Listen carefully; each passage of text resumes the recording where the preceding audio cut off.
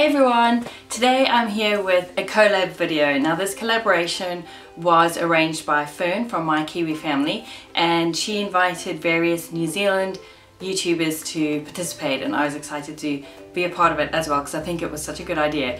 It's called the Gathering Dust collab, and what it is finding 5 items in your home that are just sitting around gathering dust that you don't use but that you'll never ever get rid of, and talk about why they're meaningful to you and why you hang on to them even though you don't actually use them. So I kind of had a look around because I don't keep clutter, so it was kind of difficult to find 5 things, but of course we all have those items. I will just get started and show you what they are. So I'll start with this cobalt blue ceramic jug. I have this stored in my pantry on the top shelf in the back corner, and that's why I don't use it. It's not because it's not useful, it's because I just forget to get it out. I don't decorate in cobalt blue, and usually when I'm entertaining, like nothing else I have is cobalt blue, so I just don't tend to think of it. But this jug I will never get rid of because it was my grandmother's, and I only have 3 things from her: a pair of little crystal vases, this jug, and a bracelet that I do wear. So I'll never get rid of it, and I should actually just put it in a more accessible place so that I will use it, because it is useful and I like having something that not only was hers but that she used to use. Does that make sense? I just like that this was a part of her kitchen and her home, and that I have it now.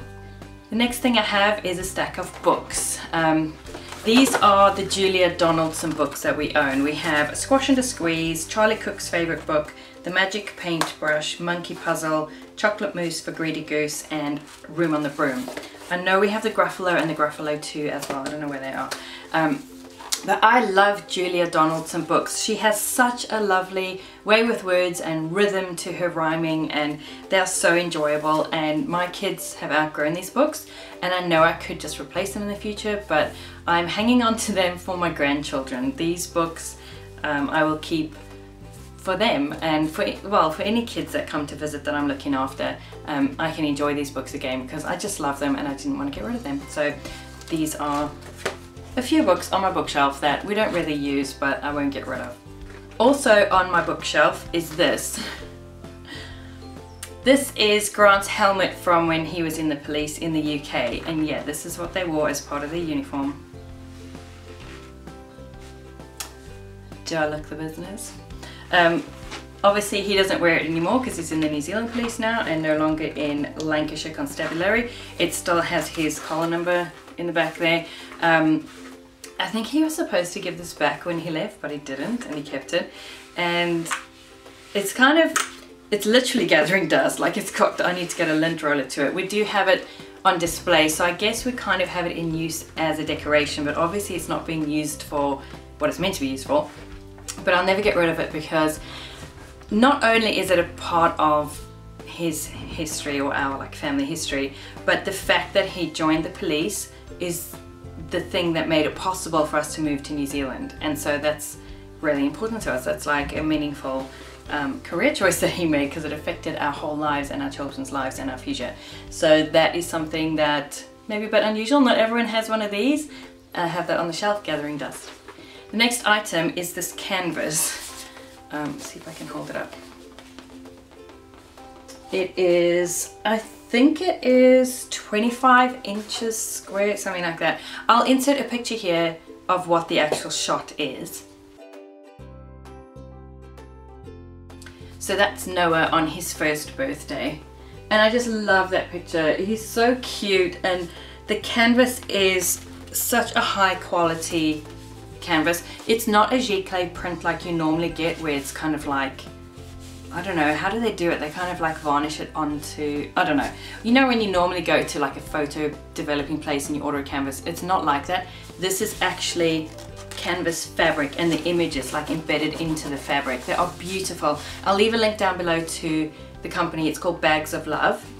And when I had my photography business, I used to order my canvases from them because they're such high quality and they're so durable as well. And this is not an advert for Bags of Love. This is just explaining why I had this. I used to use them for my business, and I had this hanging up in my studio as an example of a canvas for clients to see. But I think it's just beautiful. I love the picture. I love that it's Noah on his first birthday, and I love the the canvas, the colors of it, everything.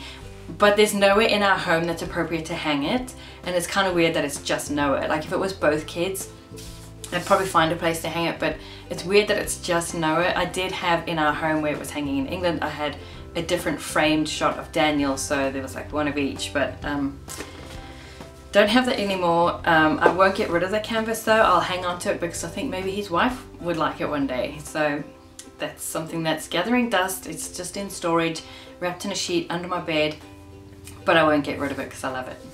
And the last thing I chose is a pair of shoes. I am shoe crazy. I have quite the shoe collection, but these shoes, I absolutely love them. They're little wedges.